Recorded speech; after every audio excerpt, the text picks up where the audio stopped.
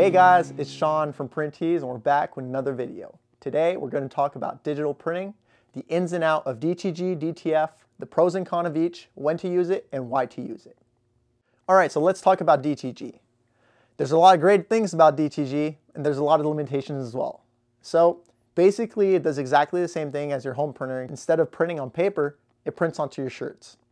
We need to apply a fixation or pre-treat onto your garment to make sure that the ink adheres perfectly on the shirt and stays there for a long time. That pre-treat or fixation might leave stains or marks on your shirt before they're washed. So that's a great thing you want to check and make sure you're ordering your shirts that are not leaving marks or not leaving stains. Your printer is exactly going to know what doesn't work and what leaves marks, what doesn't leave marks. So ask your questions before ordering t-shirts with DTG. DTG, if you ask me and you're doing vector prints, I prefer screen printing, but if you don't have that volume, try to eliminate the reds, the greens, the flash greens, the bright yellows. DTG is not great for vector printing with high punching colors. It's not going to be super vibrant like screen printing. Other great thing that DTG does is high detail images. We can print 1200 DPIs by 1200 DPIs. That's unheard of when you're looking at screen printing. Screen printing, you're about 75 to 77 lines per inch, and that's your really awesome screen printer that are capable of doing that. Most screen print shop print with 45 lines per inch. You can look at it lines per inch or DPIs. It's very similar. So when you're looking at DTG that's doing 1200 DPIs compared to 45 or 75 line per inch, it's massive. The quality you're going to obtain with high detailed images, it's unheard of compared to screen printing. So if you want really high detail images and you have a lot of colors in your design, you have fades, DTG is a great option for you. The other thing that you want to look at is what type of garment are you going to print on.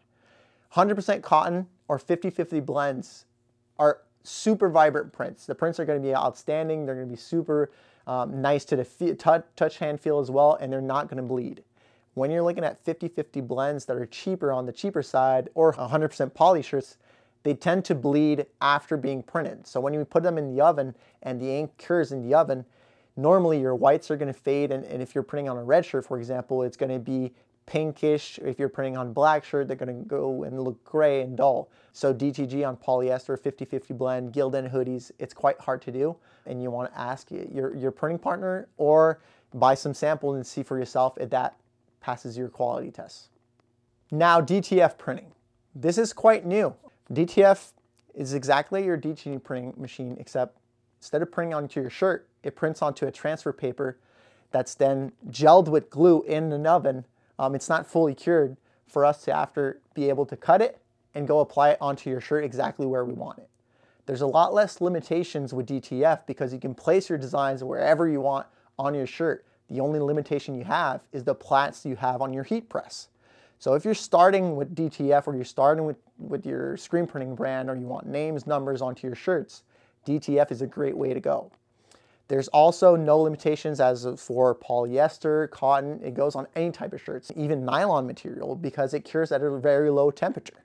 You also don't need pre-treatment for DTF compared to DTG, which is great. There's never going to be any ghost images around your design because there's no fixation or pre-treating. The downside of DTF, very similar to DTG, we can't accurately match Pantone colors. So if you're looking for those vibrant reds and vibrant greens, bright blues, it's not the greatest printing method to use that. I would definitely go with screen printing if you're looking to have those exact Pantone colors and that vibrancy that you have with screen printing. So we briefly talk about DTG and DTF.